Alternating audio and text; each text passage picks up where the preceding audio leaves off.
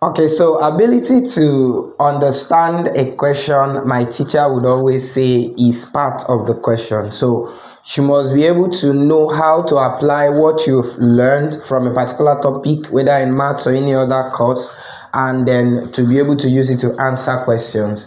All right, and that is why I'm bringing typical JAMB questions. This is from year 2010 down. Okay, so I think we have up to 2018, and from my understanding studying those past questions, I discovered that in every year there is always one question from JAMB in this particular topic, except for between 2015 to 2017. Those 3 years they didn't ask any question from the number basis. So recall that this is the first topic we've seen under JAMB mathematics, which we started looking at, and which is UTME is the exam, JAMB is the body.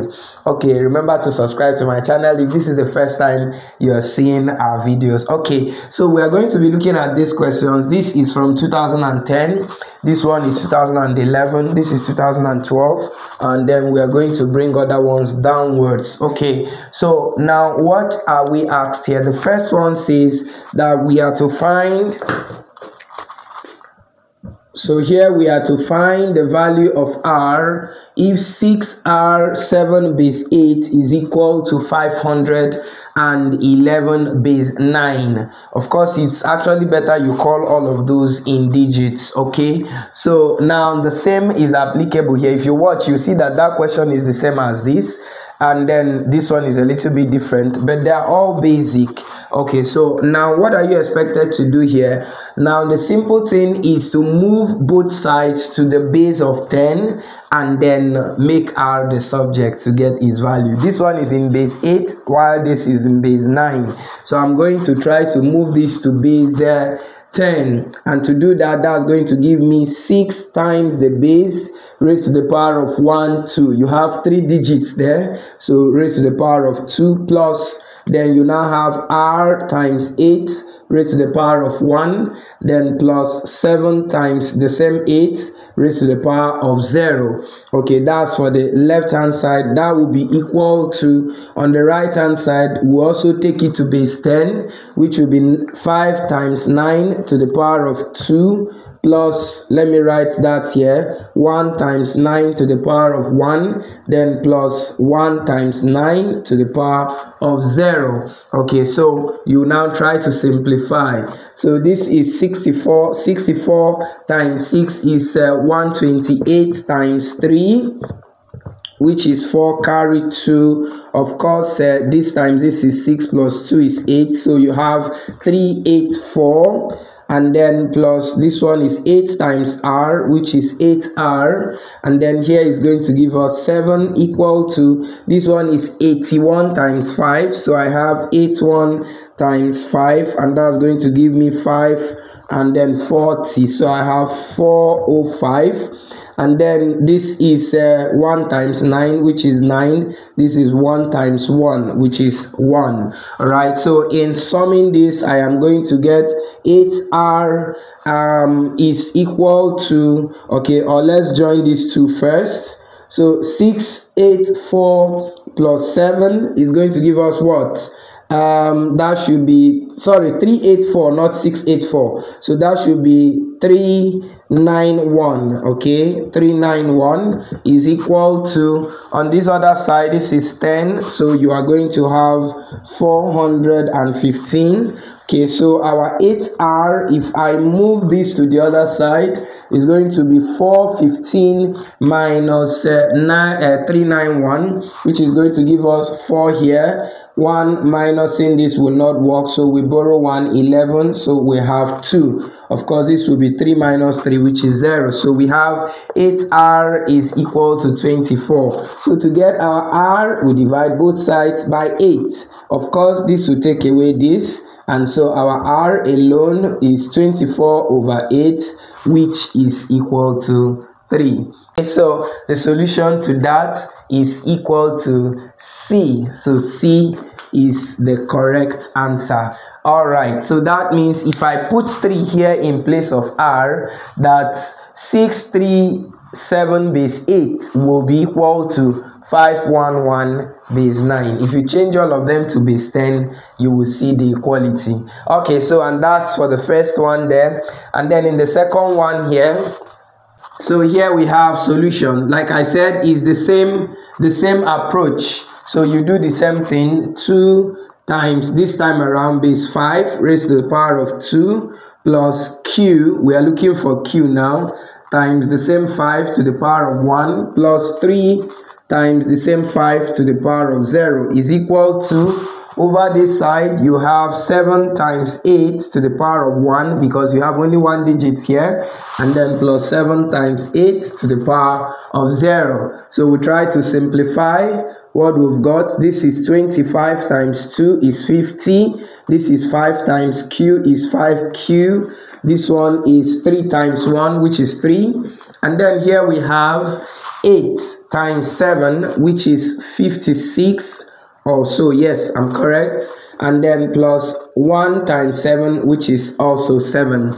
Okay, so this plus this will give us 53. So we have 5q plus 53 is equal to, while this plus this is going to give us 63. Yes, okay, so we'll have 63, and by the time you make 5q the subject, 53 coming over here will be minus, so we'll have 63 minus 53, which will simply give us 10, and you are done. Divide both sides by 5, therefore our q alone is equal to 2, and of course you can see the solution to it as A. A is the correct answer. Okay, so that's for the first and the second. Now, what about the third question here? This one is just normal conversion. Remember, we did 3 types of conversion: from base 10 to any other base, from any other base back to base 10, and from a base to another base apart from 10. And that's exactly what they're asking here. So we are asked to move from base 6 to base 3. All right, remember what I said, that it requires 2 methods. You first of all move this to base 10 and then move it to base 3. Okay, so let's do that solution. So what do you think we are going to have now? So from here we have 7 times the base, which is 6 to the power of 1, plus 2 times 6 to the power of 0, and that is going to give us equal to, this is 6 times 7 is 42, then plus here we will have 1, which is 6 to the power of 0, plus times 2, which is 2. Oh, I'm writing this twice. Okay, so we just have, this is just going to give us 44 in base 10, but that's not our solution. We need to move it to base 3. Okay, so and to move it to base 3, all we need to do is to do our successive division, which is 44, and this time we'll be dividing by 3. So 3 into 44 will give us what? 42. 3 can divide into 42. Anyway, let's go. 3 into 4 is 1. Carry 1 here is 14. 3 into 14 will give us 4 remainder 2. Okay, right, beautiful. So you go again. 3 into 14 now is another 4 remainder 2 again, and then if you are very sharp, you will discover that you've already seen the answer. These are some of the things you do in exams like JAMB. You don't need to finish the solution. As you're going, you're already seeing a sign of what the answer should be. You know, usually we'll count up, so it means that this is definitely going to be the answer, because that's the only option where you have 2 as the last digit. I don't know if you're getting what I'm saying, but of course we can finish it up. So 3 again here will give us 1 remainder 1, and 3 lastly will be 0 remainder 1. So by the time you check up, you have 1 1 2 2 in base 3 as your solution, which is D. Okay, so that's for the first 3 questions. That is 2010, 2011, 2012. Okay, so I'm going to bring up the rest. Let's see. Now this one says convert 27, that's 27 base 10, to a number in base 3. I'm going to leave this as an exercise. Recall, we did something like this in number 3. So I changed a particular number to base 3. That's from 6 to 3. All right, so you should be able to do this. Let me see what you have as solution for question 4 now in the comment section. Now for question 5, we are told to find the value of this. This is just sum. Okay, so let me quickly do it here. Okay, so we are not solving this now, so let me rule line here. So this is solution for number 5. So what are we doing? We want to sum 1. So what are we going to do? Normal approach of sum, we did that. So 1 plus 0 is 1. 1 plus 0 is 1. Now 1 plus 1, remember we are doing this in base 2. So 1 plus 1 is 2, and you can't have 2 in base 2. So you divide by 2, that will give you 1 remainder 0. So we will write the remainder and carry the 1. So here we have 1 plus 0 plus 0, which is 1. And then here 1 plus 1 is 2. The same thing, you write 0 and carry 1. So you put it here, 1 plus 1, 2 again, also 0 and carry 1, and then you drop that one here. Okay, and that is your solution. Now let's check the options. Is there anyone that looks like that? Yes, option C is the correct answer. Okay, so back to this. Now, when I was saying that understanding the question is part of the question, this is the kind of example where that is really necessary. What are they asking you to do here? Now, in fact, if you are not careful, you will not even know whether this is actually number basis. Now, but it is. So what did they do here? They subtracted this from this, and then got this, and they're asking you to find the value of x and y that will fit into here, and this will be true, and that subtraction will be true. So what do you do? First of all, what I will advise to do is, first of all, because this is what will guide you, because the first thing you need to do is to find the base in which this subtraction was made. If you don't find the base, you won't be able to solve this. So you first of all try this subtraction in base 10 to see if you will get 4, and that's why they gave you this. So if you do 3 minus 4 in base 10, are you going to get 4? No, because it can't go. So if you borrow 1 from here, that will be 10. So here you have 13. 13 minus 4 should be 9. So that means this subtraction was not done in base 10. Okay, so now what do you do to make you not continue checking? All you need to do is ask yourself, what number can you add to 3? And when you subtract 4 from it, you get 4. That is the number that when you borrow it and add here, and it will give you the base that you're looking for. So what is that number? That number is simply what? 5. So that means this subtraction was done in base 5. Because if I borrow 1 from here, and it will be 5. So if I add it to this 3, I'll get 8. So 8 minus 4 is the only thing that will give me 4. Okay, so and you are done. So just use this base to do this subtraction. So let's do that. We have already gotten 4 here. Remember, you removed 1 from here, so this will be 3. So 3 minus x, now it gave 4. So that means whatever I have here is also what I have here. Watch.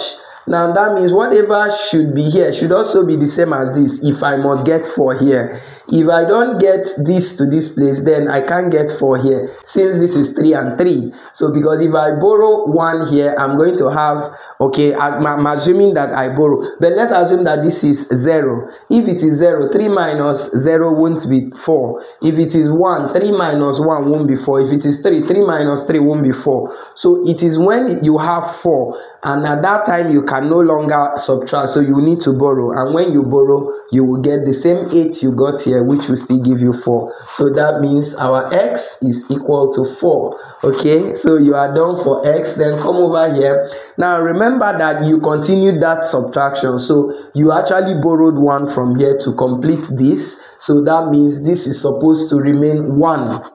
And so by the time I do 1 minus this, that cannot go, so I would also borrow again here. So when I borrow 1 to this place, that will be 5. So 5 plus 1 is 6. 6 minus 3 is 3. I needed you to see that this is actually correct. That's what we are doing. Okay, so that will give you this 3 here. And then here you have 3 left. So 3 minus 1, that means our y is equal to 2. And you are done. So if you put it in this form, that's going to be 4, 2, which is option C. Okay, so and so far so good. We have done from 2010 to 2018, covering all questions on number basis in JAMB. Now meanwhile, you may also want to see the whole question. You know, if you need a copy of that PDF, you can reach out to me via any of our social media handles, whether WhatsApp, whether Facebook, Telegram, whatever, and I can share with you that PDF, and then you can also use it to practice other topics. But you know, I would have to take this systematically so that when one comes to our channel, the person will be able to follow the topics according to the units, according to the sections. Alright, so this is where we end it for this video. If the video helped you, kindly give a thumbs up to it. Recall or remember to give a solution to this in the comment section and share it to your friends. We'll see you in another of our video. Bye.